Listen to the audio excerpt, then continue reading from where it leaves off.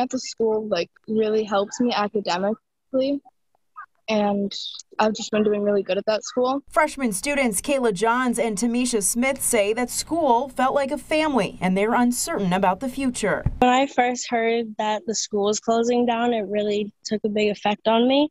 And it was like I moved to the school because I thought it was going to be a better start for me. Pace Career Academy is a district chartered school founded by the Pembroke School District in 2011 as an alternative high school option. Now, 10 years later, in a letter on its homepage, it says the board chose to shutter the Pembroke campus due to increasing requirements and staffing necessary to deliver the proper level of services to students and families. It was also difficult to meet the challenges of fundraising to meet anticipated operating shortfalls.